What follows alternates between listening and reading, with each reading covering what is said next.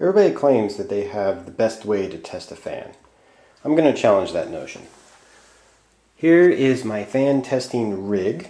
I've kind of made this myself, so maybe we'll have some revisions in the future, but I think it's going to be pretty good. Over here we have a Riven fan controller. We have a couple of dials and some temperature readings. I'll be using that mostly to power the fans. It will also give us an RPM reading. Here is the fan testing box. Basically a 10x10 cardboard box. We have a 55-gallon trash bag attached to the top, completely sealed.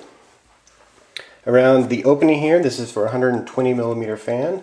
We have a couple of guidance pins, which are basically copper wire. A piece of foam, sticky back foam, that will seal the fan to the box.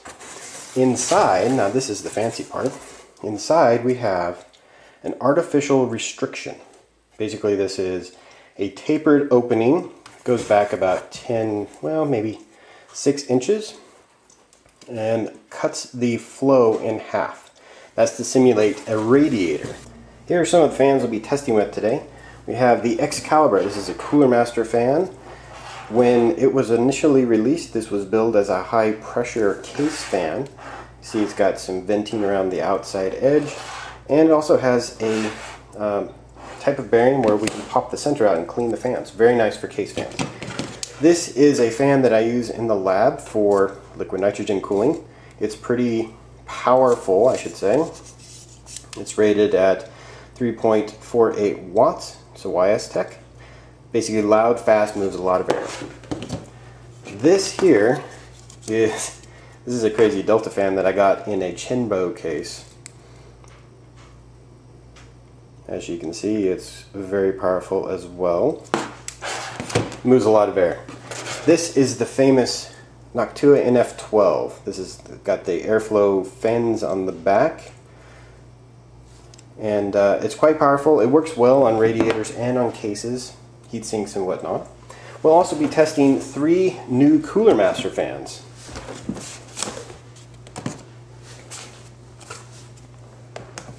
Here's our 3 Coolermaster fans.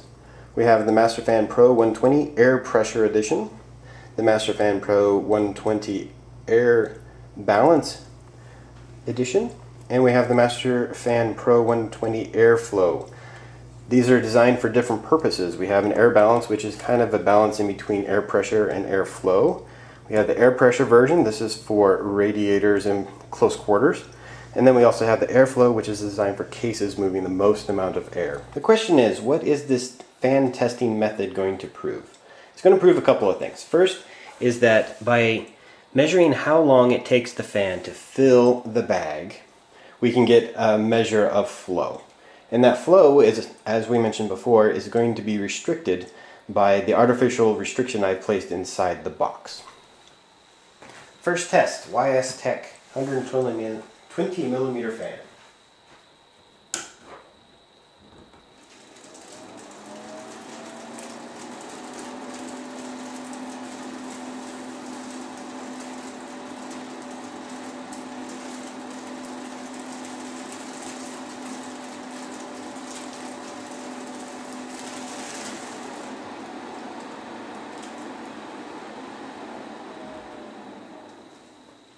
This fan peaked at 2100 RPM. The Noctua NF12 is one of the go-to fans for everything.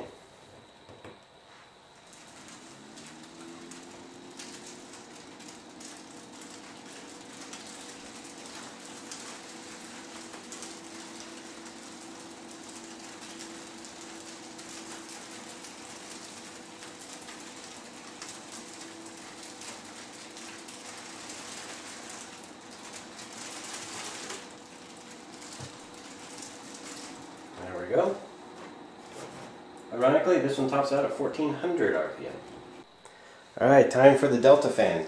This one's a bit violent, so I fastened it down with 2 sets of rubber band straps.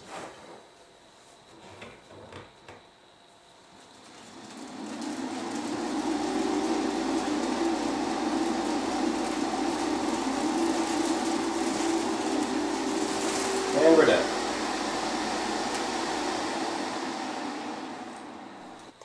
Coolermaster Excalibur 120mm fan. I'm really excited about this one because it was supposed to be a high pressure fan, but it's not designed as such. So let's see.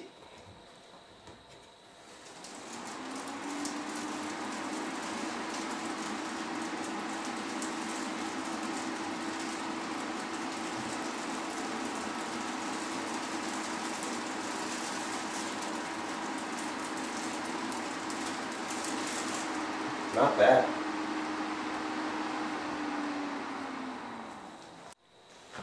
Coolermaster Air Pressure, test 1.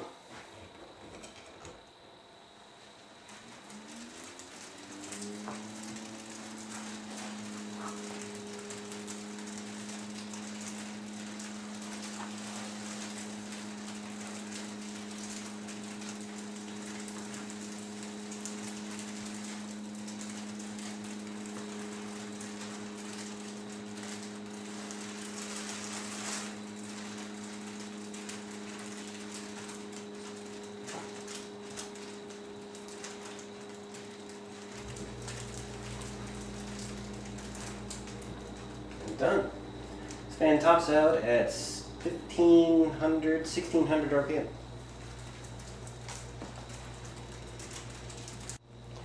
The new MasterFans come with a selector switch on the back to limit how fast the fan will spin. Out of the box, I believe it's set to the lowest setting, so I have reset this to the highest setting.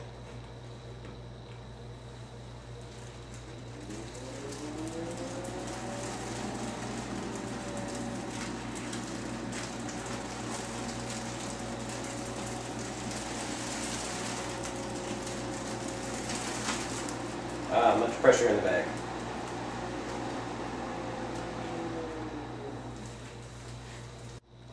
Coolermaster Air Balance, lowest setting, first test.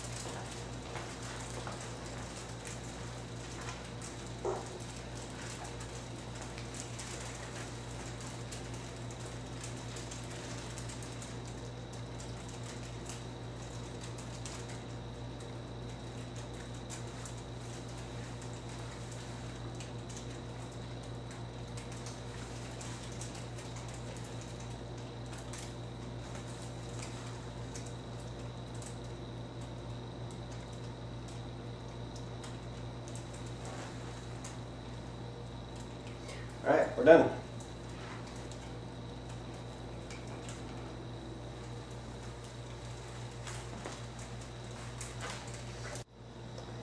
Coolermaster Air Balance fan with the limiter switch in performance mode.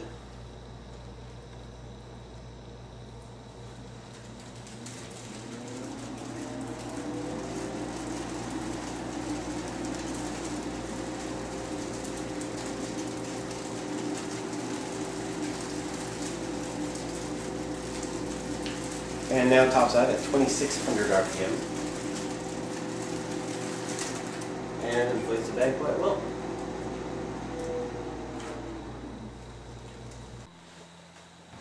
Final fan test. This is the airflow from Coolermaster.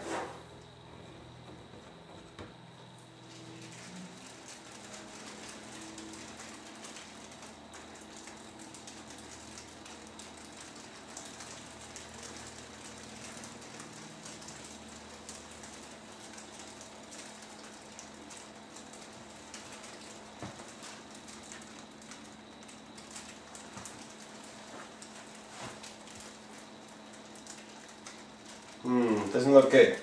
Tops out at 1100 RPM.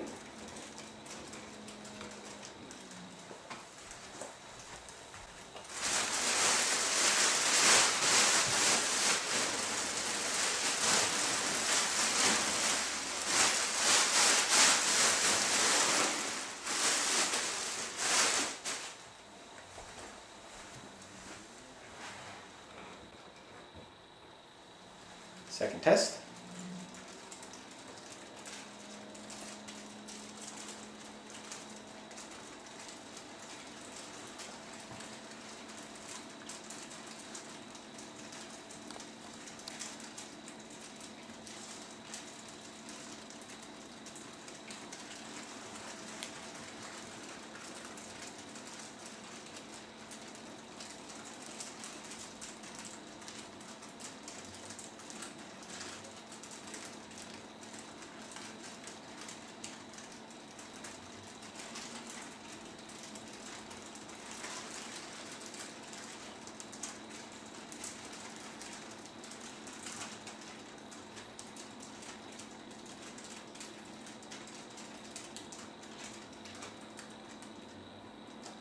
Alright, we're done.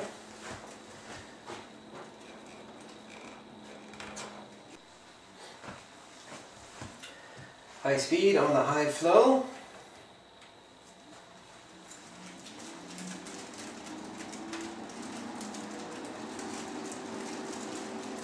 This one tops out at 2,000 RPM.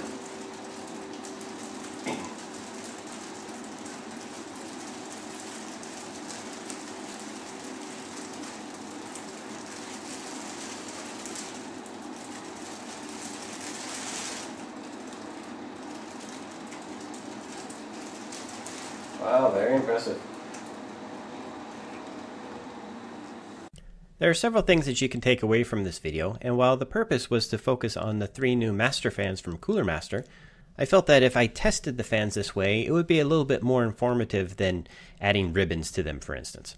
Plus, by filling a 40-gallon trash bag with air, we're able to measure how powerful these fans are. For instance, we had our Delta fan spinning at 3,400 RPM. It was able to fill the 40-gallon bag in 10 seconds, which allows us to calculate a gallon per second measurement of 3.94. Visually, if you saw the test, you would also notice that when the bag was completely filled, there was so much pressure inside that the box started to expand.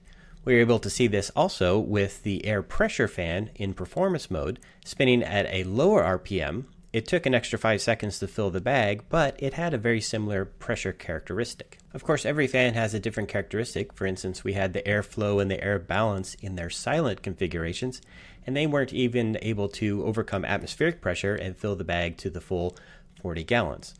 That isn't to say that these fans are bad, it's just that they were configured for silent operation and would work best as an intake or exhaust fan in your computer case.